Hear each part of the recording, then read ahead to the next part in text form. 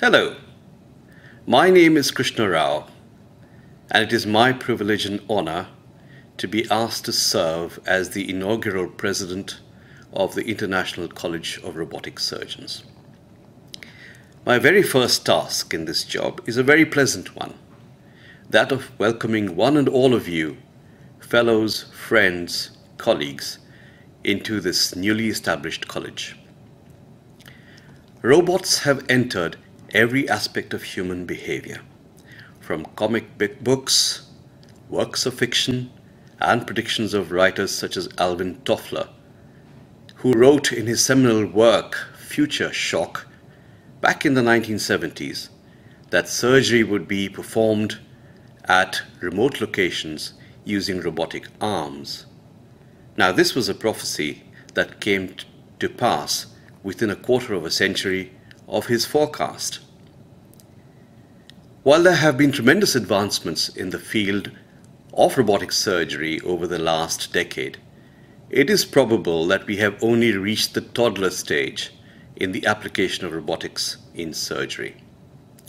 Today, every surgeon is enthused by the prospect that this modality will replace methods that have been perfected and practiced by us over many years. To the question, why do we need another college? I need only point out the founding principles that have been so well laid out by our General Secretary, Dr. Mishra, whose brainchild this college is. In essence, he states that there has to be a body of like-minded professionals that educates themselves and others in any and every aspect of patient care.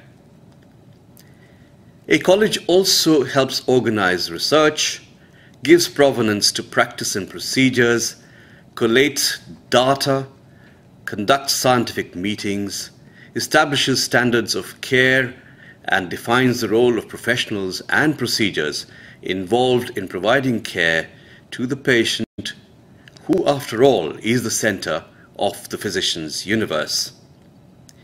It will also be possible for such a body to negotiate cost-cutting with captains of industry, so these procedures can become more universally available and affordable. The emphasis here is on the word international.